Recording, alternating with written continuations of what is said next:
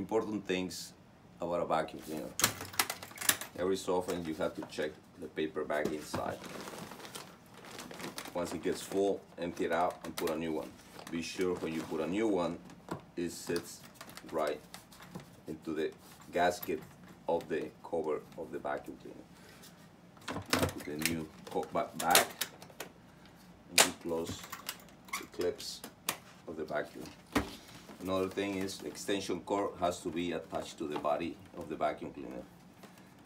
Otherwise, when you pull and you have the extension cord straight into the vacuum cleaner, it's gonna pull the wires and get these wires loose. You don't want that to happen. You prevent by doing this. Attach the extension cord to the body of the vacuum plug. Another thing, this is the wrong way to do the wrap of the extension cord.